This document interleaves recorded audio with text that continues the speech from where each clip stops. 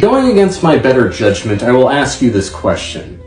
Which sword on this wall is actually practical for real-life combat? In an effort to meet your requests and going against my better judgment, I'll have to assume that you're actually worthy of being a swordsman, and not just a useless damsel interested in a decorative piece. Now that said, I would recommend the Highland Claymore. Highland as in the Highlands in Scotland? No, the Highlands of planet Proxima Centauri b.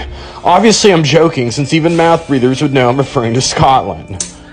Recommending the Scottish sword. Amazing how confidently you reveal your own ignorance. Since if you even had a smidget of expertise, you would recommend a sword that is actually capable of winning wars and not just getting conquered. And that blade would only be of Japanese origin. But please, continue believing what you want to believe. Ignorance truly is bliss. Yes, you're right that the lighter weight Japanese katana is more suited for you. Not everyone has the muscular strength to carry the Highland Claymore.